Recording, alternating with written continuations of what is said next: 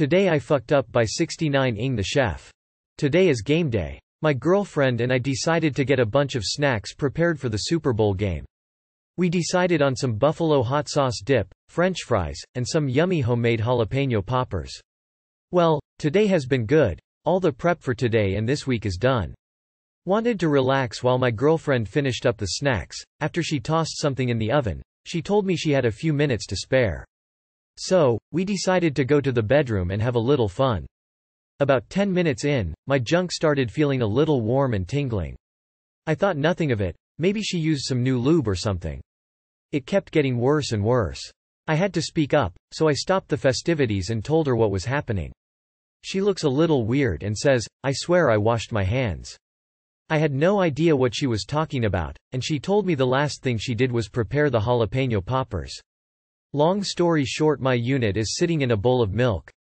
Too long did not read. 69 feet D. My girlfriend after she prepared jalapenos. My member is now sitting in milk. Well, that one way to spice things up. My dog had an OCD habit of licking and grooming herself until she had bloody spots that she can't quit licking, so I started using this anti-lick spray to get her to quit. The problem is, it's non-discriminatory and tastes bad to humans too. About 3 years ago I sprayed her sore spots to discourage further damage, but the overspray got on my hands while I held her paws. I didn't think about it, but it is non-water soluble. I washed my hands right before my girlfriend came over. Long story short, she came over, we were intimate, we both noticed a very unpleasant chemical taste during oral, but it didn't dawn on me until it was over that I had accidentally transferred the anti-lick spray residue to our genitals. The moral of the story, the anti-lick spray really works. On dogs and humans. Use any oil, olive oil, coconut oil, etc. The oils will wash away the jalapeno oil better than milk does. I know this because I got some habanero in my eye once and tried milk first, didn't work. Then I googled it and someone suggested oil, so I poured canola oil into it to stop the burning and it worked. JFC. It's like the people who post in "Today I fucked up" don't ever actually read any of the abundant "Today I fucked up" posts about burning their genitals after cutting peppers. Wear fucking gloves, you morons. Lol. A few years back I was living in China. Got some jock itch and my wife went to the doctor to get some medicine for my unit. Only, she got the wrong thing. When I put it on I was thinking, that feels pleasantly icy cold. Within a few minuets it was no longer cold, it was hot. And then it just got hotter. I could no longer sit down and stood up. Then I started kind of dancing around. And then I went to the shower and showered in cold water. Took about 30 minutes for things to cool down again. Checked out the box and it's hard to tell because it's all in Chinese, but it looks like she got some kind of deep heat muscle relaxant instead. But I tell you what. That jock itch was gone, with one single application. But I'm not sure I could do it again if I had to. Today I fucked up by bringing up the fishy smell. Update! To keep a long story short, I, 15F, was hanging out with my friend, 16F, in my room. She's on her period. You can probably tell where this is going. And we were playing Mario Party when I suddenly smelled something fishy. I said, "Phew, damn. What is that smell? Smells like my dog." She just stared at me in horror before sheepishly saying, "Sorry, that's me." Before she grabbed some perfume and started spraying it all over. She continued, "I'm really insecure over that. This is why I hate being on my period." I got awkward and just said, "Oh." Few minutes after this happened we had to take her back home, and after we dropped her off she texted, "Hey, I'm gonna be honest. I was trying so hard to not bust out sobbing. I didn't understand and asked, why? She said, because of earlier and I don't think I'll come back over for a while. I responded, I'm sorry and I didn't know, nothing has been said since. I genuinely didn't know it was her and now I think I ruined our friendship. Too long did not read. I unknowingly said my friend smelled fishy and now she's upset at me. My ex-girlfriend smelled bad for months. I had to say something eventually and felt awful. But, she went to the doctor and they said she needed antibiotics. It went away after that. If it's that bad she probably should check with a gynecologist. A quick Google of this tells me she needs to see her doctor. They can probably sort this out with some antibiotics. It's nothing to be ashamed of and something that probably has an easy fix. Also reassure her that you will not tell anyone else about this and delete this post if there is a chance that she or mutual friends could see it. Well, this sucks because teen girls are very vulnerable and insecure. But what all of us adults know is, she needs to get treated.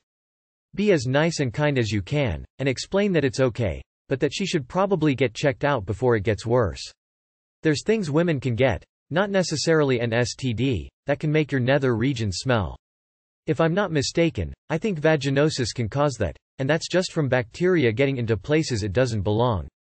Reassure her that you don't think she's gross and that it can happen to anyone. Also, say you didn't tell a soul. Either she needs to see a doctor or she isn't washing and changing her pads properly. Either way, it was an honest faux pas, op. Give her some space but let her know you still want to hang out. It could be a confidence issue or something she doesn't want to talk about. Today I fucked up by making love to my husband. I'm currently 31 weeks pregnant and my husband has been too scared to have sex with me. I'm high risk so he sees me as completely fragile and hasn't had sex with me for weeks. Pregnancy hormones have made me twirly so we have done other things but I really missed the connection and intimacy of sex.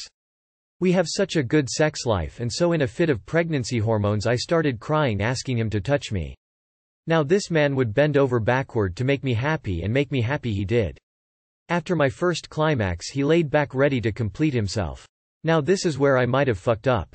I climbed on top and it was good, like really good. Until the gush. I didn't think much about it at the time and went to sleep. It wasn't until 4 a.m. when I was still very wet that I thought oh no I might have FD up. So now I'm sitting here waiting to be tested to see if sex with my husband was just really good or if he broke my waters. If the test comes back negative he will never find out I was worried or he'll won't touch me again until the baby arrives. I am definitely going to be more careful and not get carried away on his magic ride. Dr. Convinced my husband to have sex with me 31 weeks pregnant. Don't know if he blew my mind or broke my waters. Update. Just got back from the hospital, had all the testing and lots of cheeky smiles from the nurses. Turns out he's just that good folks. The cup and a half full of liquid that had me worried and my bed soaked was all him and pregnancy hormones. He's definitely more freaked than the doctors were and he has me on a strict on my side with plenty of support if we get intimate again. Though the doctors say everything is fine and sex shouldn't be a problem for us with my condition. They reassured me I did the right thing coming in and that if any more cough gushing were to happen definitely come back and get checked again. I'm minutes away from my hospital so no one worry. I'm well looked after and my baby is super happy and healthy. Dr. Husband's just a legend and my waters didn't break. You may be saying, oh baby, for a different reason next time. All I can say is I hope all is well and your baby is in good healthy. Fun fact, in the late stages of pregnancy, semen helps soften the cervix, so it is very possible. Hope you and the baby are okay. Not gonna lie, I giggled like a 12-year-old at the too long did not read. I hope you are okay, op along with the baby. But like most, I need a damn update. Cold sweat smile. I'm going to say that if you aren't sure if it broke, then it didn't. It's a lot of liquid. Believe me, when my wife's broke in our waterbed, and I weigh more than her, so it all ran down to my side, I was completely soaked. Today I fucked up by trusting my dad. Hello Reddit. To GVE this betrayal some backstory. I am 18 male, and I'm in my senior year of high school.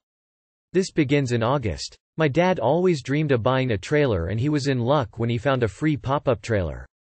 I became obsessed with this trailer. I have ADHD and cleaning is my thing. When I tell you this thing was trashed, it would be an understatement. There were holes in the canvas, rat feces and trash everywhere. My dad made a deal with me, if I could restore the trailer and get my license and a truck before I graduate this year, he would let me keep it. From August to late September, I worked for months, to scrubbing the floors, buying a $500 canvas to replace the old. You see, the pop-up trailer was a 2004 Redwood Coleman pop-up. I bought propane for the fridge and sink. Replaced the wiring and water system, all while doing this with zero experience and learning mostly from YouTube. When it was fully restored I studied my state's driver's manual like the Bible and got my permit. Now the only thing left was a truck. I began applying for small part-time jobs but there isn't any in my area so I began having trouble. It would take several months to get a job however. I got an interview and was accepted to work at Raising Cane's. This all comes down to this week when I got home from school and the pop-up was gone from our yard. I was pissed, My dad informed me that he sold it for $4,500 because he needed the money and there was no way I was going to get a truck. I am fucking livid. I worked hard for months, used what very little money I had to replace the canvas. I asked him for at least half the cash since I did all the work in restoring it, but he laughed in my face. I had put around $950 in the pop-up and I'm so fucking angry about it. Not only did I do all of that, I also upgraded the wheels, and the plywood that began rotting. It was basically completely restored. I am so pissed and angry. I cried in my room for a bit and I refused to talk to my dad. It's not like my dad didn't know. I walked him almost through the whole process of restoring it. I feel so betrayed by my dad. I am no longer speaking to him. This isn't the first time he's pulled bullshit like this. I would start things and he would make promises, but when I would be so close to finishing he would break the terms. Do you guys think I am in the wrong for being pissed? I believed it was mine. I put hundreds of hours of work into it. My mom is mad at me and calling me entitled because it wasn't mine to begin with, which makes me even more pissed. Sorry for the language guys, I'm just super frustrated. Too long did not read. Dad promised me the pop-up camper if I restored it and got a truck. I restored it and was saving to get a truck and he sold it. My goodness. You have every right to be pissed and your dad owes you for the money and hours you put in. He should be ashamed of himself for conning you like that, and so does your mom. This has nothing to do with entitlement. It's actually the opposite. Your dad felt entitled to a trailer he promised you that you fixed up. He's only entitled to the scrap heap value it used to have before you fixed it up. No more. He may have earned $4,500, but he lost your trust and that is priceless. I guarantee this was his plan the whole time. To scam work out of you with a false promise, and then sell off the fruits of your labor. The prospect of having it for yourself is what motivated you to put your best work into the upgrades. That way he could sell it for more. Your best bet is to get clear of both of these grifters and never look back. Move out and go no contact with the man, as it will only get worse with time. Your dad is gonna be posting on here asking why you don't talk to him in a few years. 3 things people should never break: promises, trust, and someone's heart.